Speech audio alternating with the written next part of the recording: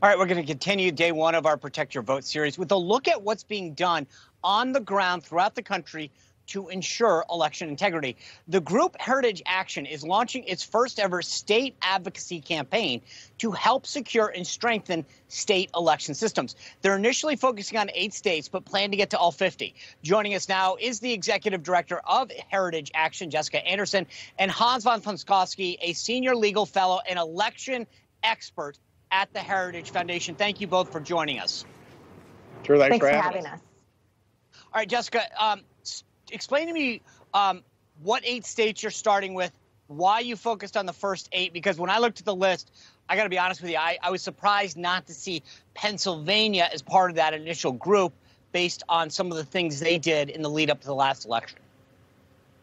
Well, thanks, John, for having me tonight. So we started the year really with an ambitious goal in mind, which was first to identify all of the concerns coming out of the November election, itemize them, and be really specific about the chaos that we saw in November, and then what the role was for state legislators in tackling some of that legislation. So we've listed all of those provisions, all those recommendations at saveourelections.com, and then that rolled into our priority 8-tier target states. We looked at Iowa, Georgia, Florida, Arizona, Michigan, Wisconsin, Nevada, and Texas. Some of those states obviously have seen already huge successes by the state legislators to pass big election integrity omnibuses this year, or piecemeal proposals like we saw in Arizona. Texas is obviously still ongoing, not yet complete with the shenanigans of the last 10 days.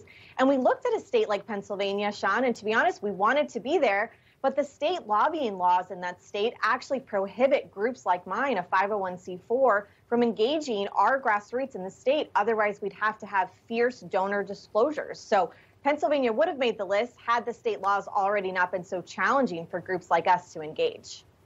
Interesting. Hans, we've seen states like Georgia try to implement voter integrity, and those on the left just losing their mind. Listen to what Georgia Senator Raphael Warnock had to say about some of those new laws today. These same actors are now busy rolling back voting rights in a way that we have not seen in size and scope since the Jim Crow era. In fact, Georgia became the first of now 19 states in just a few short months to pass laws that restrict voter turnout in the wake of the November 2020 election. One of the things they're most frustrated about is voter ID. But the interesting thing is Senator Warnock, Stacey Abrams, and many other folks on the left just a few weeks ago said they were actually never against voter ID, which is false.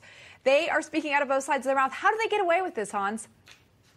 Well, unfortunately, too many in the media tilt towards the left, and they let them get away with it. I mean, a quick example of this is Texas reform, Georgia reform. If you look at articles that came out in major newspapers like the New York Times and elsewhere, they have all these attacks on the states without actually often going into and describing what the laws did. With regard to Senator Warnock, keep in mind that these Jim Crow claims, which are absurd, are the exact same claims that Democrats made more than a decade ago when Georgia passed its first photo ID law. Contrary to the claims they made back then and the ones they're making today, not only did turnout not go down in the state, but over the past decade, they've had record registration and turnout levels of all their voters, including black voters. It's just, these claims are outright lies and propaganda and just not true.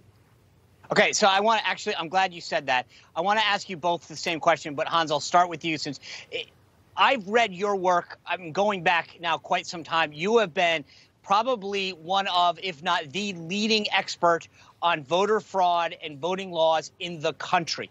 You have been doing this a long time. I keep hearing over and over again, there's no voter fraud. It's not widespread voter fraud. We're rolling back voting laws. It's Jim Crow. Here's the deal. We on the right keep getting behind the 8 ball. I've pointed out exactly what you did. When they implemented voter ID for the first time, they worked with the NAACP, and minority participation rates went up.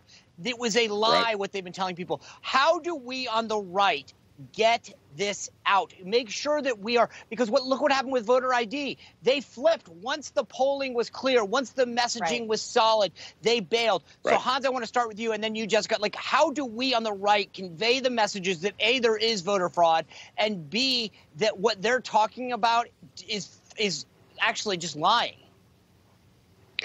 Well, we could talk about voter fraud by doing things like using the election fraud database at the Heritage Foundation that we've established. It has hundreds of proven cases from around the country. But second, those who support election reforms intended to increase integrity need to not be afraid of this constant racism claim, because not only is it not true, but the polling, as you say, shows the American people actually agree with election integrity efforts. They support voter ID overwhelmingly, including black voters. And state legislators in favor of this just need to not be afraid to confront this and say, this is not racism.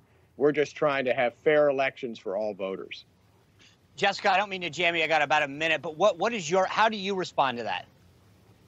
Well, I think Hans is exactly right. We can't be fearful in talking about this, and we have to be clear about what these bills do. They make it easier to vote and harder to cheat. In a lot of places, they actually increase access to the ballot box. It's not just about tightening the chaos and clamping down on the fraud and the voter rolls and cleaning them up, but actually allowing more Americans, more citizens to vote. So I say, talk about it, use the resources from Heritage and Heritage Action, and don't be afraid to engage on this issue. The polling is with us. The truth is with us, and the American people are on our side. I totally agree. And people have got to remember there are things that we did, and some of it potentially not legally, during a pandemic to allow people to vote, like drop boxes. It's not rolling back. It's such a joke. I appreciate what you guys are doing, both at Heritage and Heritage Action, to get the word out, to document it. It's so crucial, the work you're doing. So thank you both. Thanks for having us. Thanks, John. Thanks for watching the Heritage Foundation's YouTube channel. With more than 500,000 members, we are the nation's largest conservative research and education institution. We believe the principles and ideas of the American founding are worth conserving and renewing. Please help us further our mission by subscribing to this channel and sharing our videos with your family and friends.